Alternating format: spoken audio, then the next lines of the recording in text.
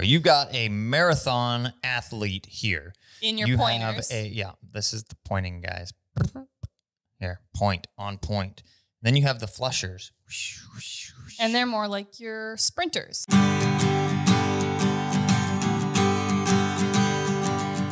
Okie dokie now. We are here for part 3 and the final part of this week's YAWA. We are pulling all of our questions from YouTube comments. And if you haven't already seen, know, or understand how this works, I'll break it down for you. Type a comment below a YouTube video. Title it YAWA comment and then YAWA question, excuse me. Then finish your comment out or your question in this specific situation. Now, if this is your first time to our channel or this is the first video you're finding of ours, hit the dang subscribe button because most likely you've already listened to a whole bunch of crap and we would appreciate it if you subscribe. Can we answer a question? Now that you have a mouthful of goodness from Canada. Ah, yes. That's funny and dirty all at the same time. Moving on. I didn't even get that until you had to go there. Sandra May Watling. I butchered that. Watling. Sorry. First off, I love all your content. Super informative, and you guys are so fun to watch. Well, thank you. Thank you. Hopefully you'll pick this for a YAWA question. Hey, we did. We did.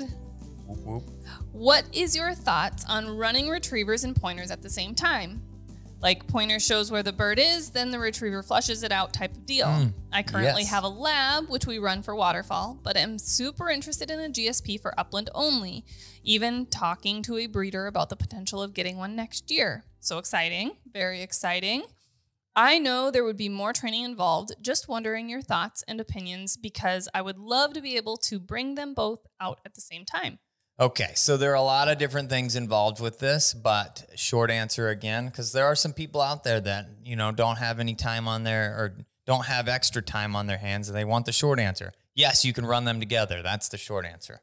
And the long answer is, like you said, yes, it's going to take more training. It's going to require a higher level of steadiness from that pointing breed dog because they're going on point and then they're having another dog move in past them while they're supposed to still stay there on point, flushing birds in front of them.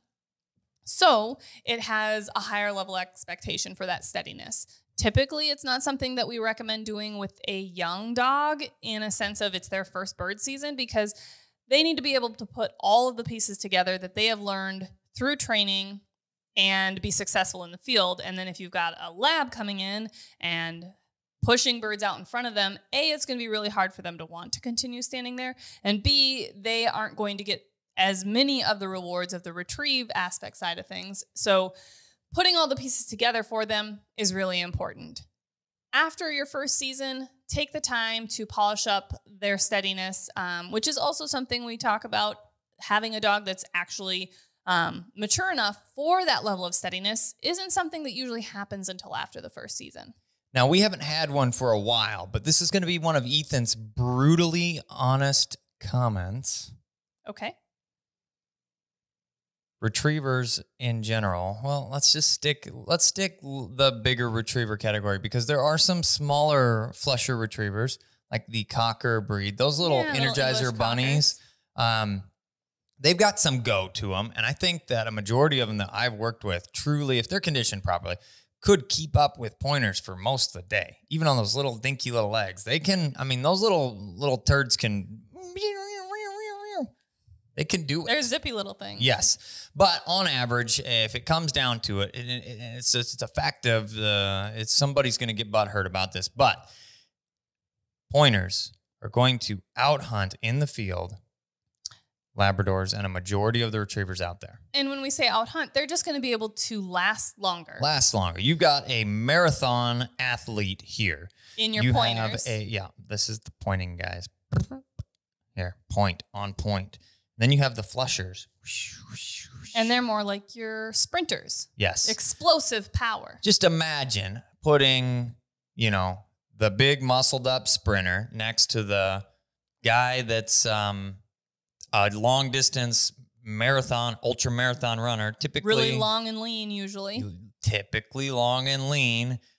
they're going to run further, longer, because that's how they're built to do it. And that's what they're conditioned to do. So just like horses. I mean, there's different types of horses, you know, gated horses versus non-gated horses, and they move differently. They move differently. Yeah. So the same is said for breeds. And where you were going with that, I believe, is if you're letting your lab try and free hunt with the short hairs, they're going to tucker out pretty quickly. Drastically comparatively. Yeah. And so usually we would keep those dogs in a heel, which also requires a higher level of obedience because they're heeling through the field until those pointers go on point. Then you're sending them in for that explosive flushing energy to happen. And we refer to that dog as the strike dog. Did you say that already? I might have missed that. We refer to this dog running into flush in front of pointers as the strike dog. So running a strike dog is kind of a fun way to hunt. It's a really cool thing. Now, I do want to challenge you guys, okay? Some of you may have seen some of the collaboration stuff that we've done with Lone Duck. Now, I got word that there's a good possibility, and I know a little nudge, nudge, poke, poke, wink, wink kind of thing could help with that. But I think he's going to be coming out this fall sometime to do some training out here, do some hunting, shoot some videos, drink some bourbon, all the things. And that would be awesome. It would be really cool. I think I know where you're going with this. Yeah, to run the finished Standing Stone dogs with the finished Lone Duck strike dogs and put together a video showing firsthand how to do this. Now, all we need you to do, this is the important part here. The little nudge will be go over to Lone Duck. They have, you search Lone Duck Outfitters. They have a YouTube channel. They've got a bunch of cool videos coming out. Find any video, watch any video you got there, and just start commenting strike dog anywhere you can. Strike dog, strike dog, strike dog. Come to Kansas. Come to Kansas. Strike dog is funny because he won't know where it came from, and then it'll take a while to figure it out. These are mind games. Mind games. I like it. Strike dog. You start commenting. Anybody that's watching this, go to Lone Duck's page, hit the subscribe button because their stuff's cool, and then strike dog. Strike dog. Okay, I get where you're going. Yeah. Okay. It'll be our little secret until he figures it out. So the ticket is make sure that your pointer has the additional level of steadiness to be ready for the strike dog, and prepare this before you are going to the field. You know, train like you want to hunt so you don't have to train as much while you hunt. These are important things.